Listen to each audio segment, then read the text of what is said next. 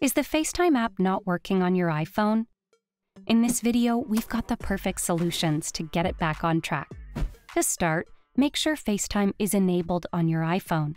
Head to the Settings app, tap on FaceTime, and switch on the toggle if it's off. If it's already on, toggle it off, wait a few minutes, and then switch it back on. It's possible that your network connection might be the culprit. FaceTime calls rely on a stable internet connection. Verify that you're connected to a reliable Wi-Fi network or cellular data.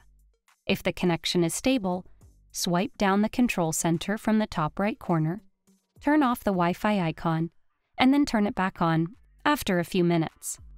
Additionally, confirm that the correct Apple ID is associated with your FaceTime.